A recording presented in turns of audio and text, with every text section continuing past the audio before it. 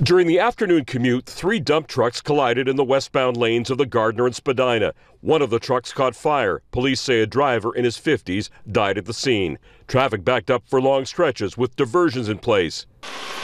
This just hours after another highway was closed in both directions at the worst possible time.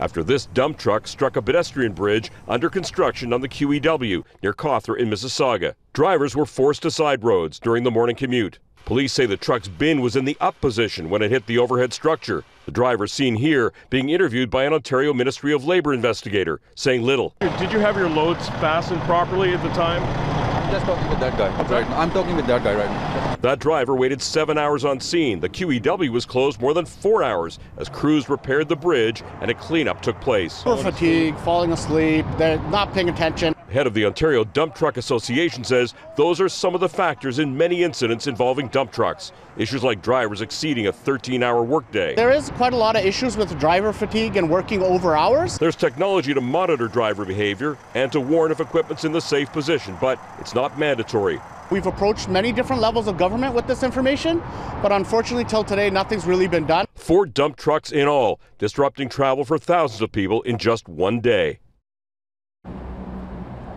An estimated 5,000 dump trucks working in Ontario, and we're seeing more and more collisions. Now, the dump trucks that were involved in the collision just in front of me, they've just been cleared, but the backlog, as you can see, the backlog here has not cleared. One more example of how 2 incidents, 2 collisions can tie up traffic and affect the day for thousands of people just like that. Tracy. Yeah, absolutely. All right, Sean O'Shea reporting live for us. Thanks, Sean.